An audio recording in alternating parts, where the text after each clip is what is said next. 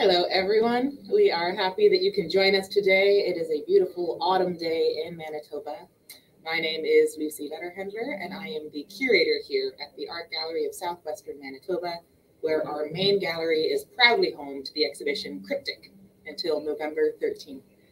This exhibition was conceived of, created, and built on land designated by Treaties 1 and 2, which drew boundaries on the homeland of the Métis Nation, shared also by the Anishinaabe, Cree, Oji-Cree, Dakota, and Dene peoples. So let's work together to make sure that we never forget that everything we do on Native land is about Native land.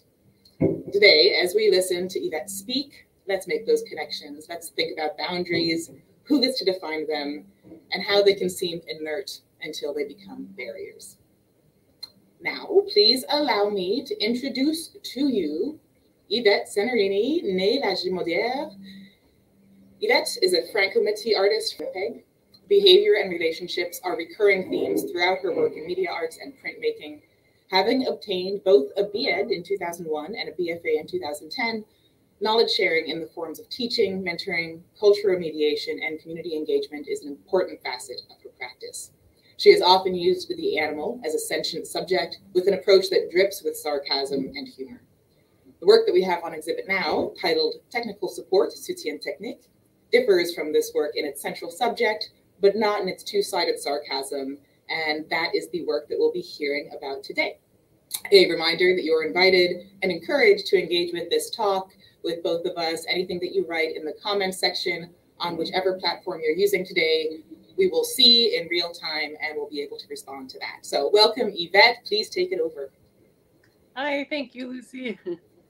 Thank you, everyone, for showing up to hear my story. I just wanted to really share how the whole project came to be, because sometimes I forget all of the steps, and I look at a piece maybe 3 years later, 10 years later, and like, how did I even do that? I don't even know. And so this will be good documentation for me to look back on too. So thank you for being here. So when I titled this piece, technical support, it's just a little play on words of how when your iPad's not working or your printer is broken, you Google tech support for something. And so I feel like I have technical support on speed dial for everything I do in life. So it just was really fitting to have that name as as technology based.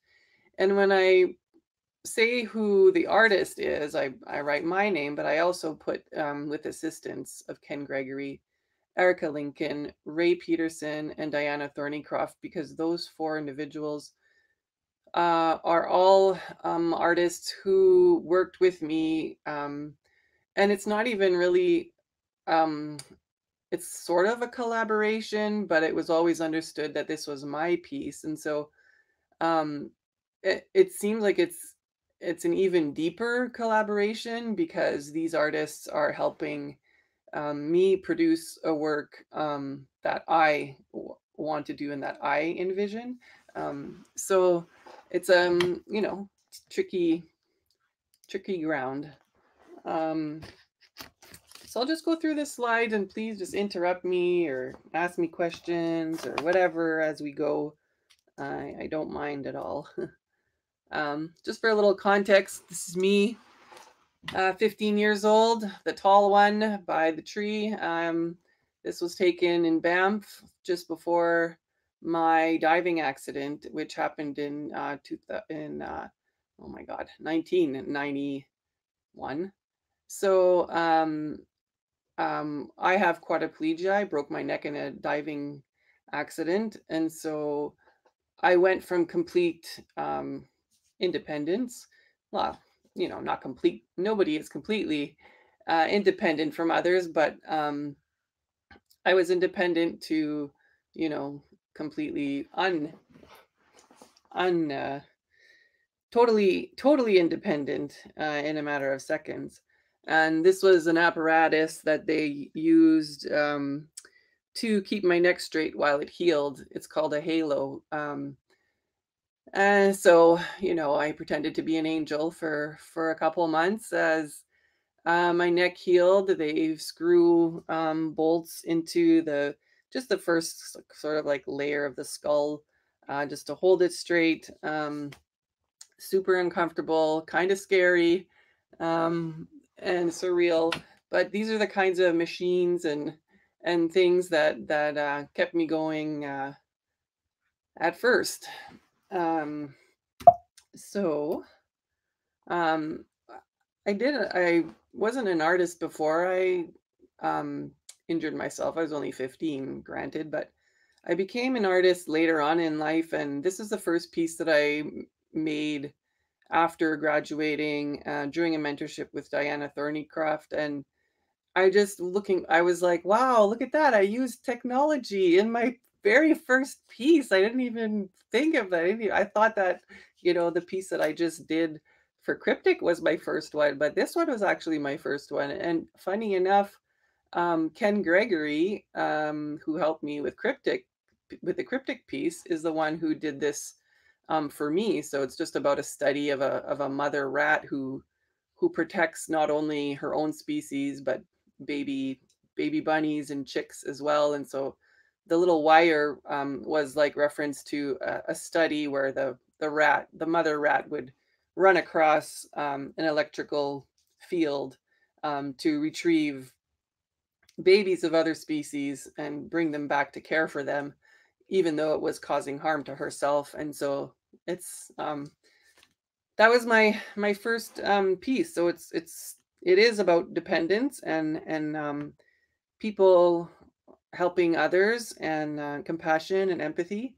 So I thought that was kind of interesting. And then I moved on, and in the same series, I do talk about disability a little bit, and found a bunch of some of my little wheelchair friends here. And I just found it really inspiring how people out there worked hard to invent these mechanisms to allow this goat to survive and to keep on living. Like someone has to build that contraption. Someone has to tie the bunny up in the morning and undo the bunny at night. And so that's sort of what I go through. And I just felt a real connection with these little animals. And then I also did work on pain and whether or not fish feel pain. And so I use these lures, which are also, metal and cold, but still feeling. And these were all on different layers of mylar. So this one actually has like 5 layers of mylar. That's why it looks like deep, because you can see through, and then the individual fish have shadows. So I was trying to work with collage in a way that would be a little more interactive or give it a little bit more depth. And this is a piece here. So the shadow you're seeing is actually the shadow of the print on mylar, which is screen printed in the back, white to make it opaque. And so that was my attempt at making collage more vibrant. Here's another piece I did a long time ago about just sort of feeling trapped and being watched, as spectacle. It sort of is a recurring theme in my work. It's kind of surprising. Here's a mother primate caring for her child, kind of stuck in her cell. And this I made while I was mothering babies. And I felt it was just really difficult for me to have to delegate other people to take care of my own babies. And so it was hard. I connected with this monkey. And here's another sort of way that I tried to make collage a little more interactive. This piece is actually kind of a book. There's like 5 different layers, and you can interchange them to make the piece look what you like. And so if you want the chimpanzee to be force fed some milk, you can pour that down his mouth. You can have a photographer, you can not have a photographer, you can have a background, not a background. This is the London Zoo chimpanzee tea parties. They used to throw for entertainment, and that's just another way that I try to make collage more interactive. And um, this is a video about this is my video of empathy, and you'll see that this video is very much connected to what's on exhibition right now. It's just about helping others, and it's an anecdotal study that I read in a book about 2 turtles.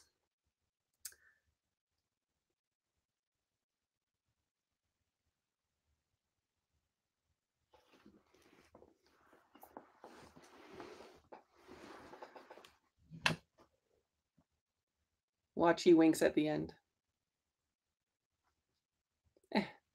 So it's just it was just it's all connected, right? Like this little turtle is helping the bigger turtle who is stuck on his back, and we all need a friend like that sometimes. So I'm not sure why this slide's not changing. There we go. Now, when this mentorship at Video Pool and Arts Accessibility Network Manitoba came up, I wasn't sure that I wanted to apply, but then I was encouraged by someone who said, like, wouldn't you want to have your collages move somehow? Like, what would you want moved? And so right away, I was like, okay, yeah, that's good. And what would I move? Like birds flying through the sky or whatever. And then I was like, well, duh. If I want to have anything move, it would be my own body. So I thought of I had this exact same little music box when I was younger, and you would crank it and they would dance together. And then because they were like bouncing up and down, the little feet would sort of fly around, and they're just like on little hinges. And I thought, oh, maybe I could just make myself as a really big doll. So I called Diana, who was my mentor before, and feel very safe and comfortable with her. And this is her trying to figure out lighting, because she says she's not a photographer, but she is. And she helped me. I had her come to my house with a healthcare aide to do a full body photography session, so that I could build this doll of myself. And this is the headshot that we took. I was going for very serious, like, what else are you going to throw at me kind of look. And it was really kind of fun to work on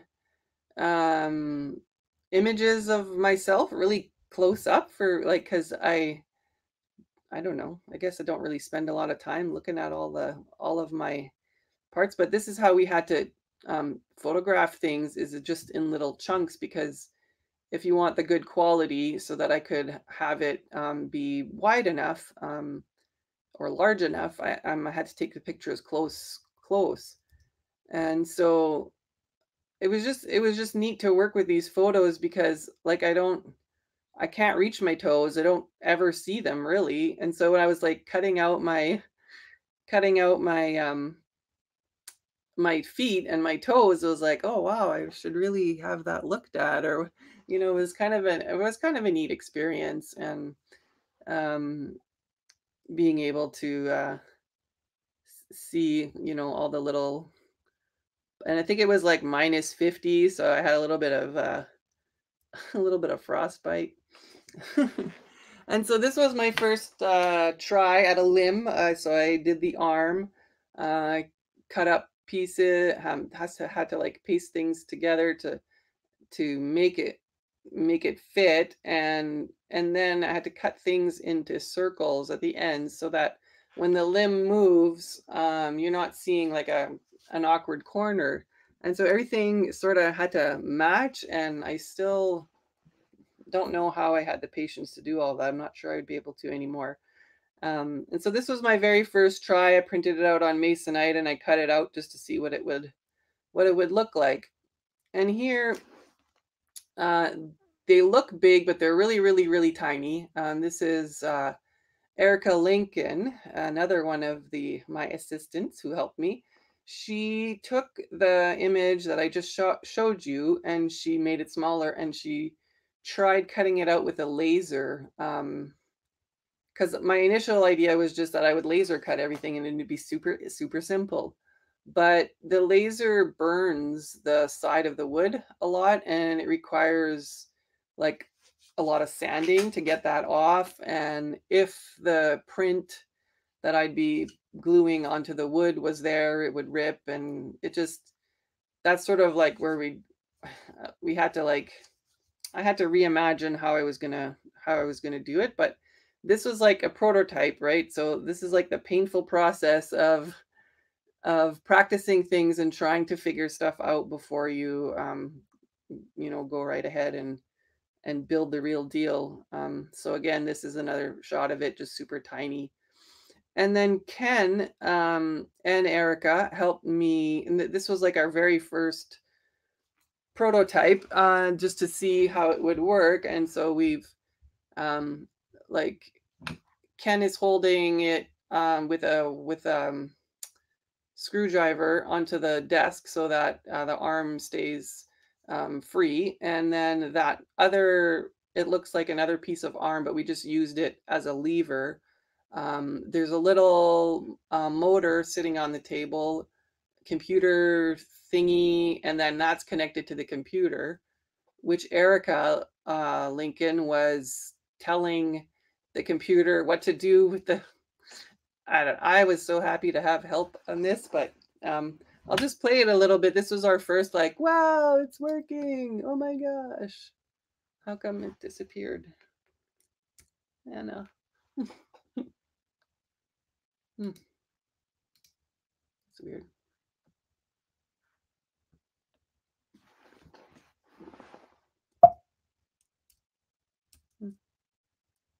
I think I deleted it.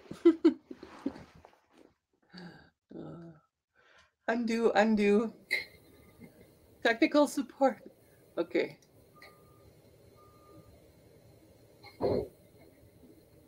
There you go. I'll try playing it again. Oh, he's doing a drum roll.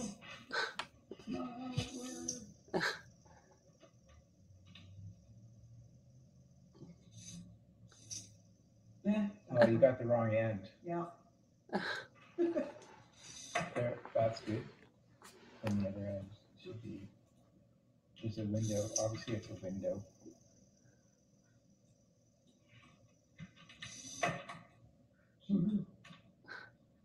So it was just like, it was just trial and error, and that was kind of a fun moment, that like all these little successes kind of keep you going.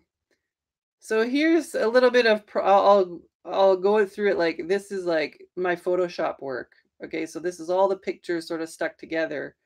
And then I had to work and massage it and measure things to have it and fill in some blanks to have it complete. And so after I had the full body, I had to chop it all up again. And so that was also fun. And this is, no word of a lie, this is the best example I could find online that really helped me design my own doll. Awful. But this same idea. And so that's how I made mine. And it just so happened that there was a show at the University of Winnipeg needing about disability and care and comfort. And so this piece I made it as a purposeful, like, I positioned everything in a way that it would look like this is a paper doll you're supposed to cut out. And that was kind of fun. It just turned into this whole other thing. And I had small dolls printed, or people could just come to the gallery, cut them out, and put these tiny little grommets in the limbs and position the dolls, however they wanted. And um, it was really neat. I was there for like this little doll making session, people cutting up my legs and reassembling me. It was a lot like how healthcare, um, how I depend on healthcare to put me together and to keep me in one piece. Here's Janelle Shaw, the director of A&M, with her little doll that she made, and this is what she did with it. So it was sort of this idea of letting people take me home and just to see, how long they could handle taking care of me, and what kind of things they would do to me if they had the chance to do whatever they wanted. Like, would they take care of me? Would they neglect me? So that's sort of interesting. This is just shots of like the printing before I had it printed. So that's at the printers. Now I'm focusing on what I'm going to use to hold everything up. And so this is a patient lift. And this is what I use every day to get in and out of bed. And so this is what I wanted. I wanted this sort of feeling of this like mechanical patient lift. And I'm just showing you this. This is from a pool. This is the only shot I have of me in this Hoyer thing sling. I think my kid took it because they were so excited that I was going into the pool. They have never, I had never been into a pool with them, and we went on vacation. This is something we tried. So the pool had this mechanical pool lift chair thing that we decided to try. And so machines like this, allow me to not only live but function, and it also help the people who take care of me. It would be pretty hard to lift me in and out of bed without these kinds of things, and they allow for special moments, and they allow me to just do life. My kids super happy that I don't know that I'm in the water. I don't know. It just made them. They were just so happy, and it was like a 5-minute thing. I didn't last very long in there. I'll tell you that much. It was cold. So then this is sort of the lift that I have at home. It's actually connected to the ceiling.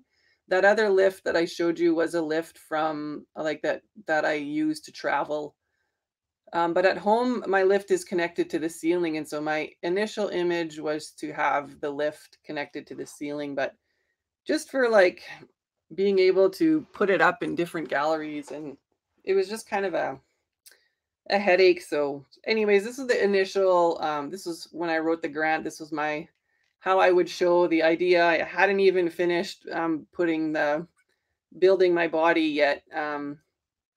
And so this was all the sort of the material. And so instead of getting the sitting sling, like you saw in the other image, I decided to go for a standing sling, like the picture with the man in his jammies, so that I could stand. Otherwise, I would just always be sitting. And so that was great. So I learned all about these Arduino boards and server motors.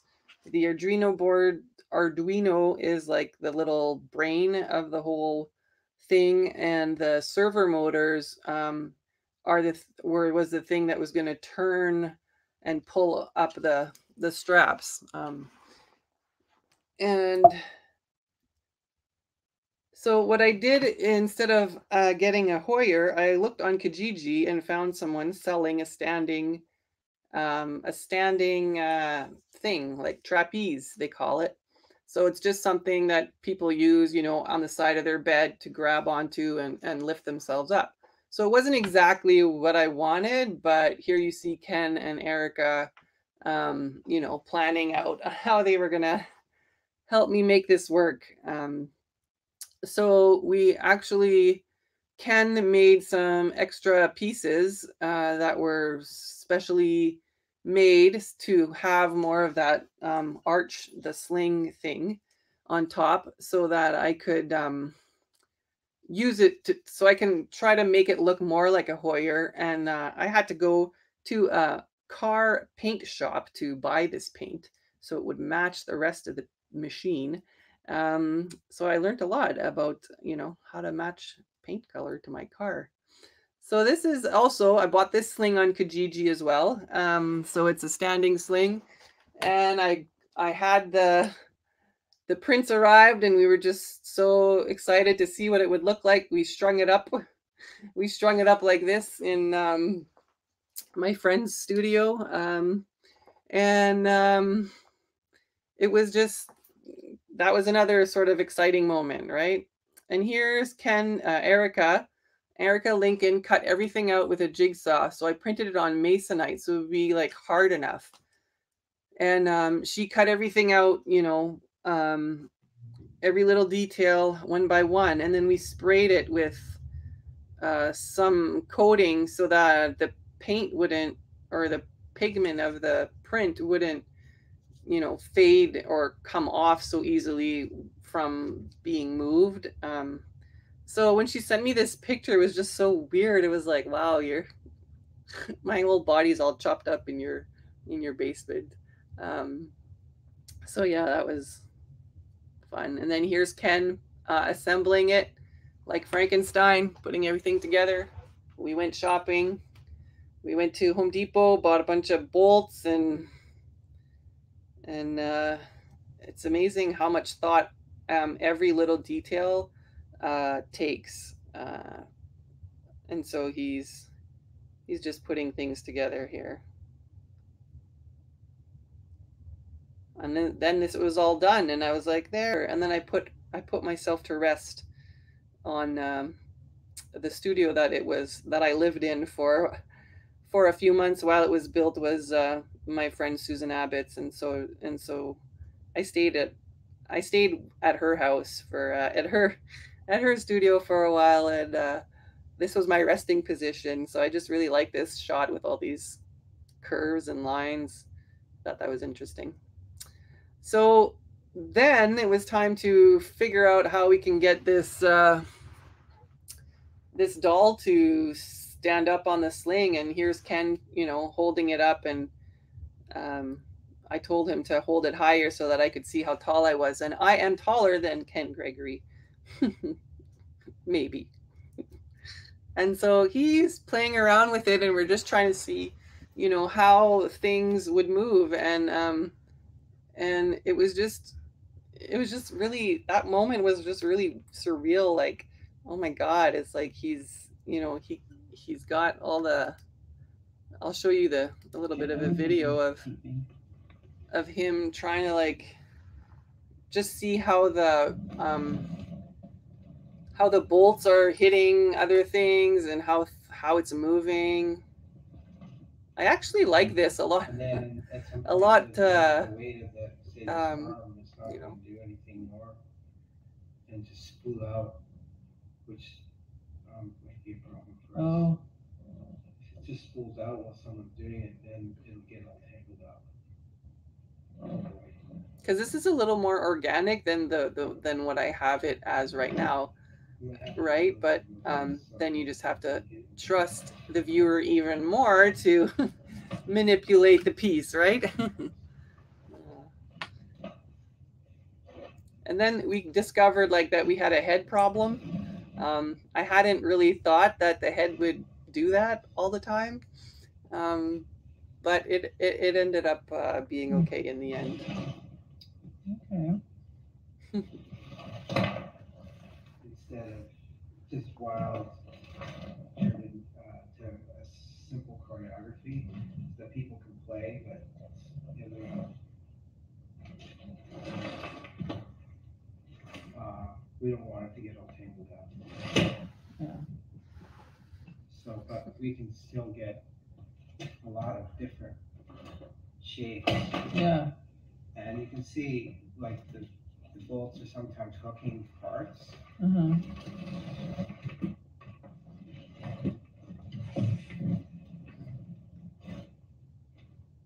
This is going to be really good.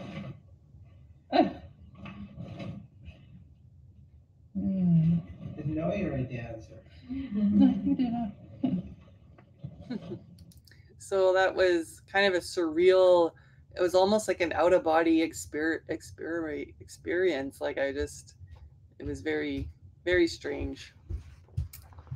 Then,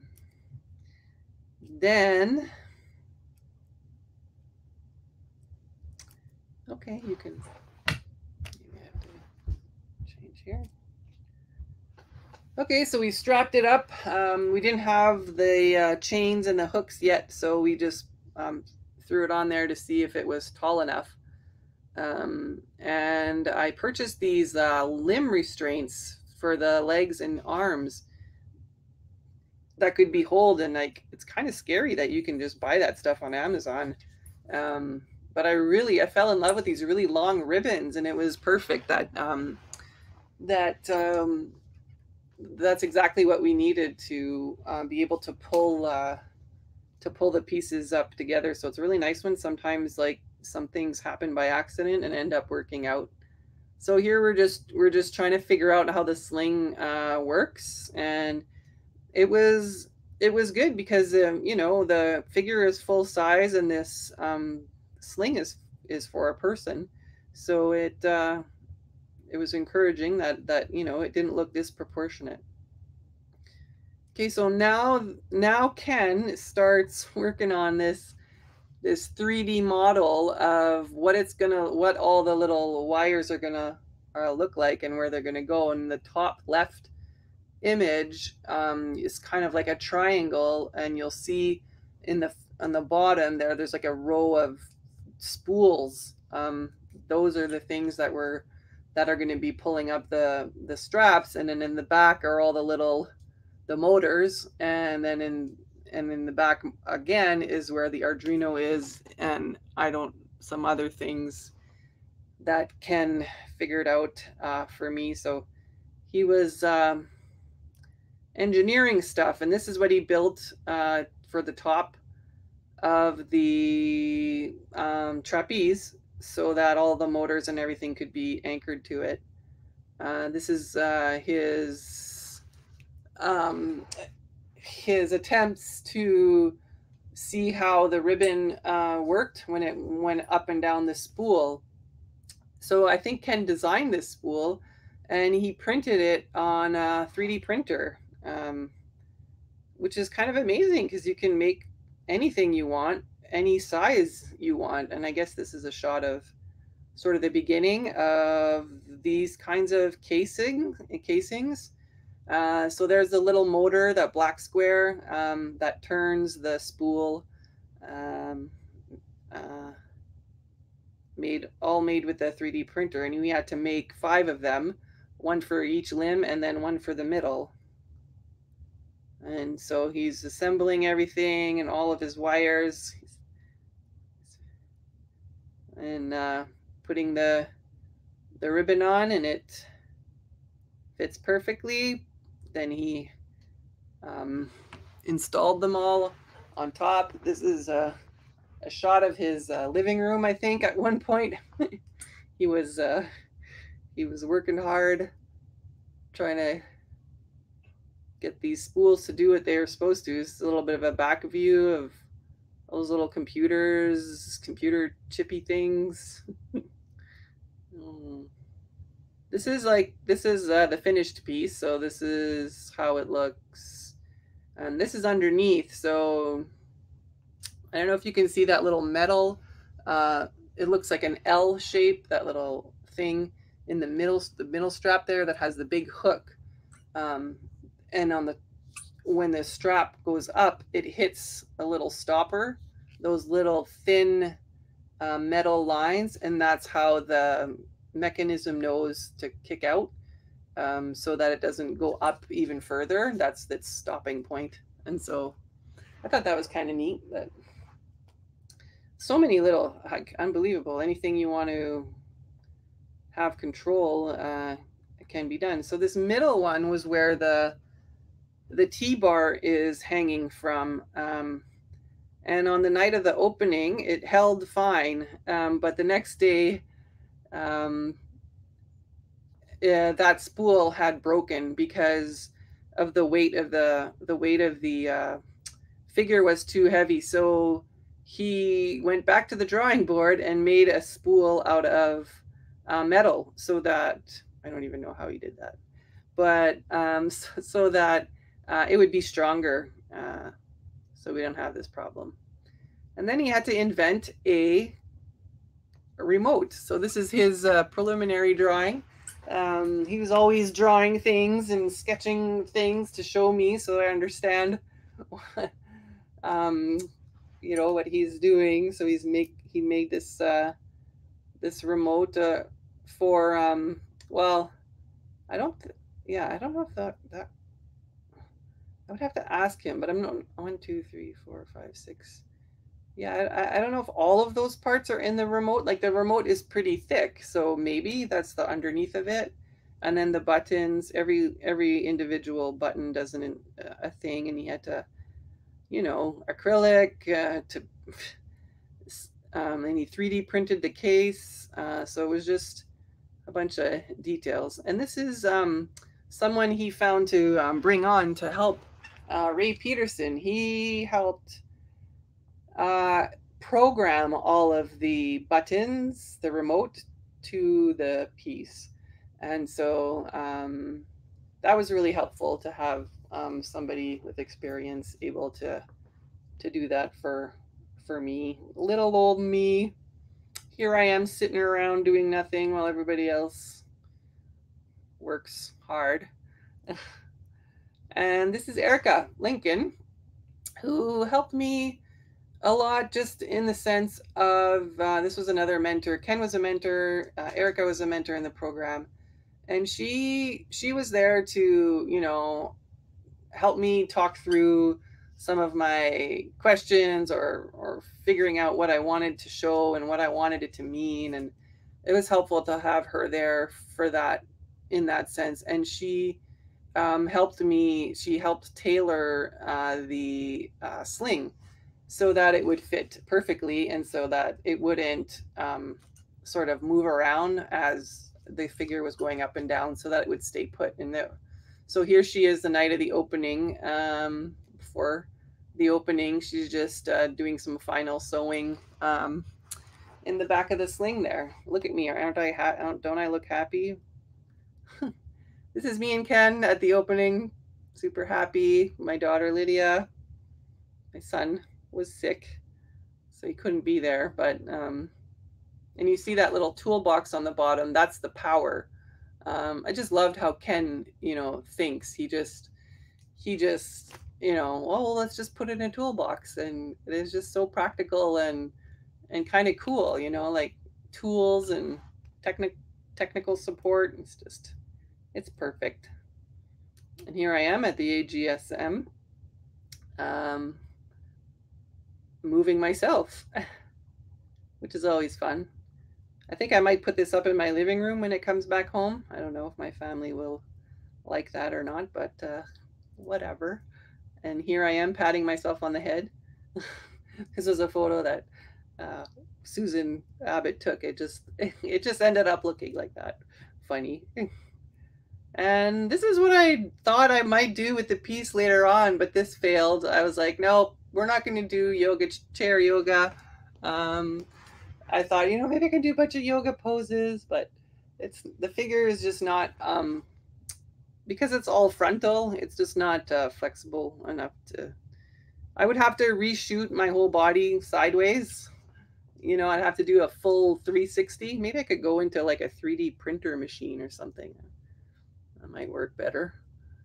And so this is the last thing I wanted to share. It's just what I'd like to do with the piece later, and I actually started this during the mentorship, but I wasn't able to finish it. It was just, the learning curve was just too steep. So this is what I made. So it's very preliminary, and there's all these weird things happening to body parts, but I imported all of my body parts into I don't know what it's called, an animation, the Adobe animation software, and I made this little video. I was trying to make myself do. Here, I'll play it, and then you'll see what I was trying to do. It's kind of slow at the first.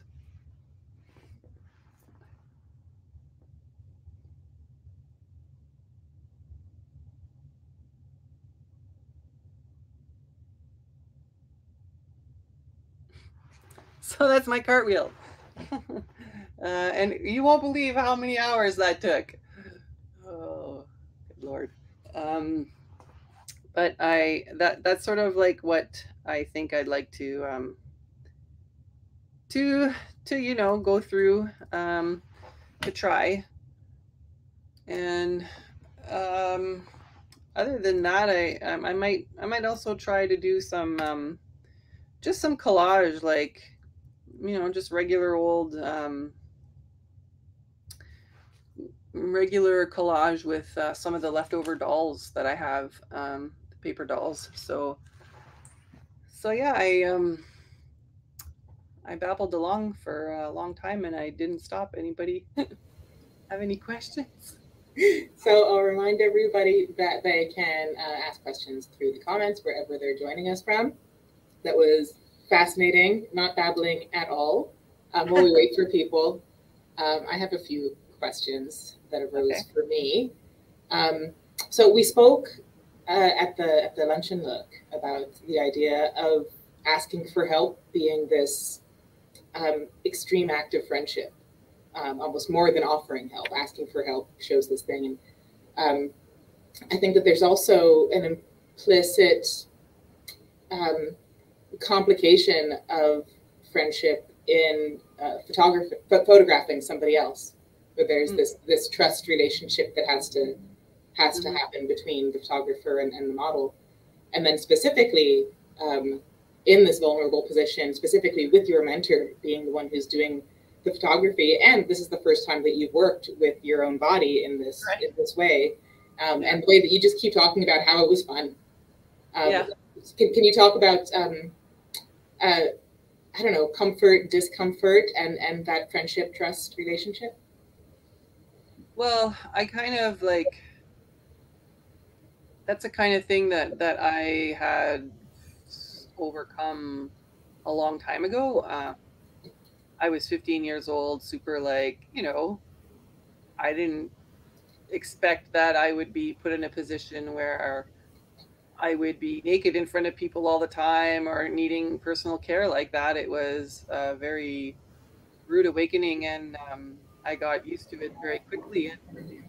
And almost as soon as the accident happened, I felt this real disconnect between my own self and the rest of my body, because it wasn't responding, and it wasn't feeling what it should feel. And so I don't have a huge issue with privacy, and asking for help is just something that, or needing help and needing people to be in my personal private space, is just a regular occurrence in my day, and it's just no longer, it doesn't matter to me anymore. And so but I wouldn't have done it without Diana. I think if I hadn't had that already relationship with her, you know, I'd been through art school. She was my art teacher. She knows me personally. So it was just without Diana taking the photos, I wouldn't have been able to do the project. And she's the only one that I felt comfortable enough with to do those photos. And so, I mean, she's worked with the body. She was totally into different diverse bodies, and she's such a kind and generous artist who's given me a lot as well. And so I was just so happy that she agreed to work with me. And you know, it all works out in the end all the time. I don't know how, but it just does.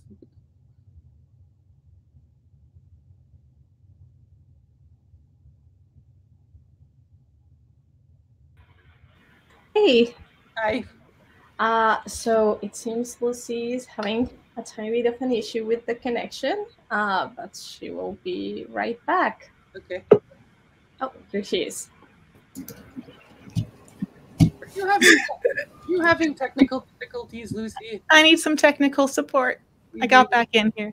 You do. Sorry, I missed the last, but yeah, I lost you when you were saying if it hadn't been for the Right. relationship you already had with Diana, these things wouldn't have been possible in many ways. Right? Yeah. I think there's a big part of the project that makes me feel like it feels like a social experiment that you're conducting on us. Yeah. I remember during the opening here at the AGSM, next to the remote, the way that we have it displayed, there's a big, mounted image of a hand with little lines pointing right at the finger, right next to where we have the remote on a plinth. And I overheard a visitor saying, "Oh, I want to touch it so badly." And I think that if I hadn't been walking by and said, "Yeah, no, touch it," she wouldn't have. So there's something about like shirking the etiquette, something about misbehavior that's going on there with the gallery space, and then how to interact with the person in general, which I think goes back to what you were saying about spectacle. Yes.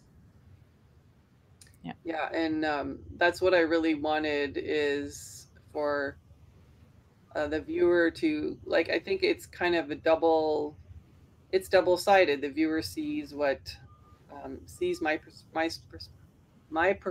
perspective, because I'm not there for real, and they can sort of impose themselves, put themselves into my shoes, and they are also controlling the remote, and so they're thinking, and like, I just wanted them to walk away from the piece thinking like, if I leave, she's just gonna stay there like that forever. She won't be able, like, is that an uncomfortable position? Should I maybe lower her arms before I leave, or should I, it was just sort of that conversation, that I wanted the individual to have with themselves. Yeah. The default position when you turn it on is it's like a full frog, like everything is up at its highest. Yeah. And I often go in when the gallery first opens and just lower it a little bit. I know, because it's like, and me too, I'd be like, oh God, it's doing the frog thing again. But it's just that's whatever, like. Yeah, I know. Yeah. And I appreciate that you lowered my legs for me on numerous occasions, because that's what it's all about, right? Like, it just feels like the right thing to do. Right. And you just have that compassion, and like, oh, I wouldn't want to be sprawled out like that. Yeah. It's gonna help that poor figure, right? Yeah. We have a question from Susan Abbott.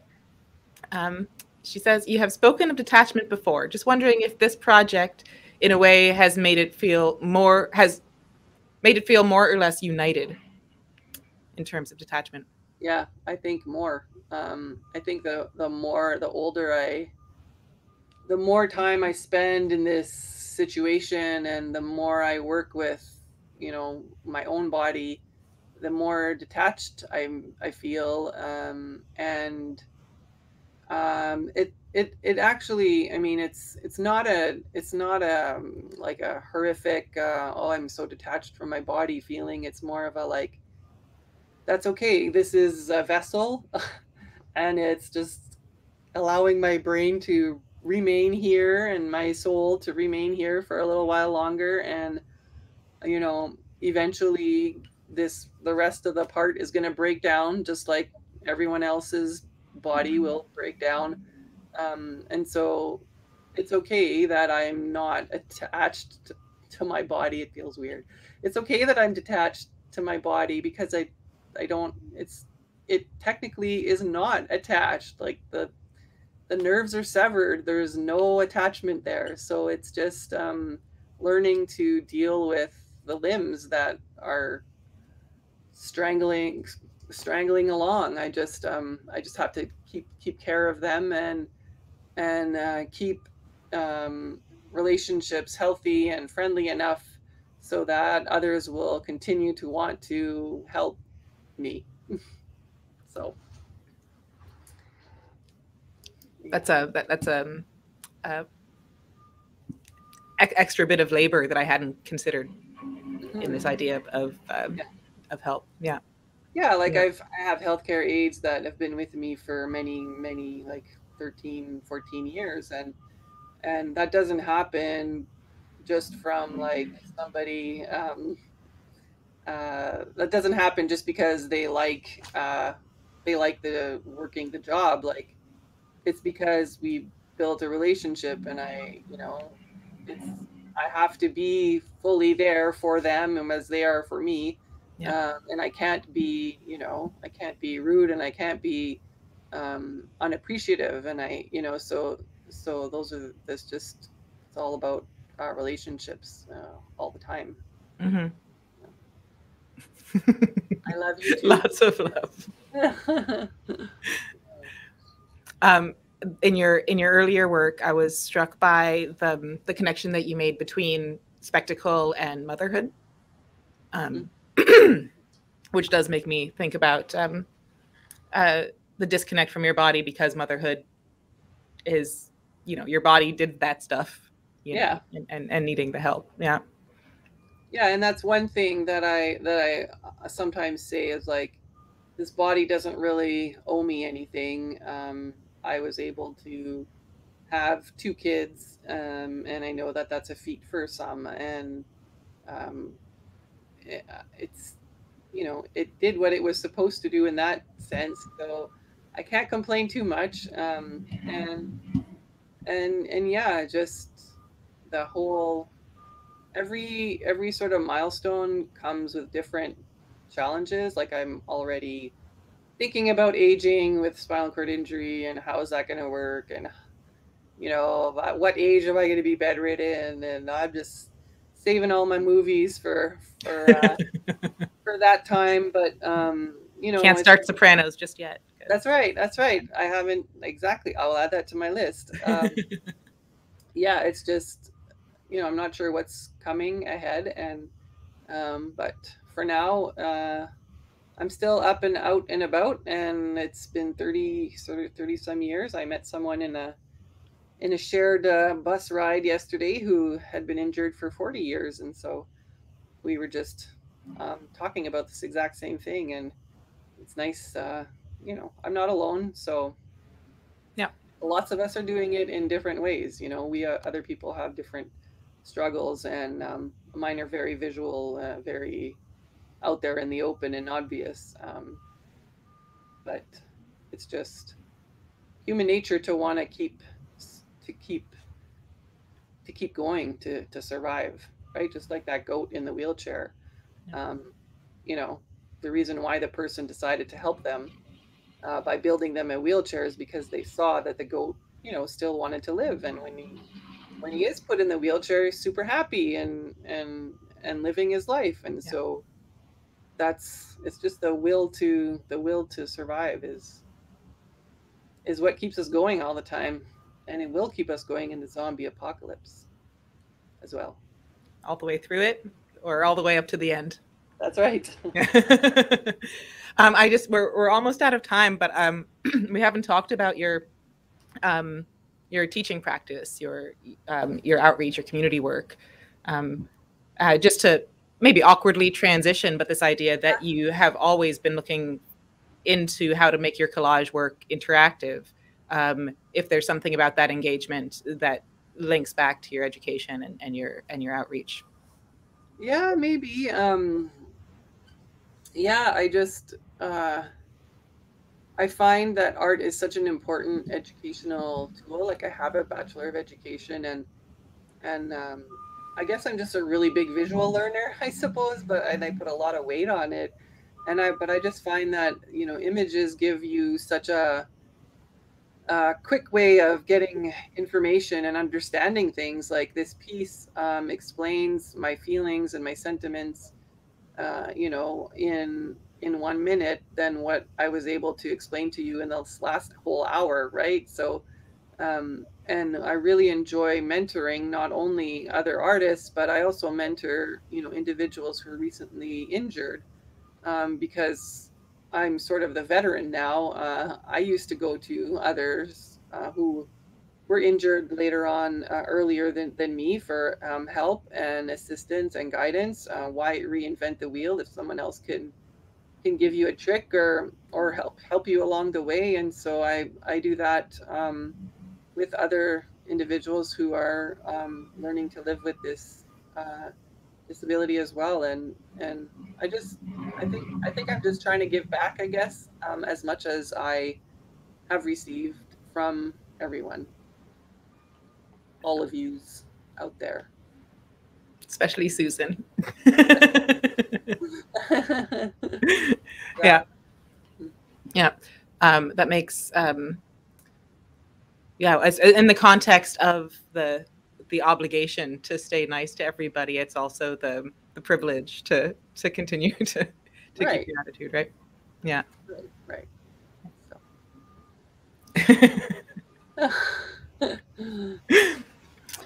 Okay, well, I think that that's a really good place to wrap up. We're at exactly 2. So I would like to thank you so much for joining us and being so generous with your time.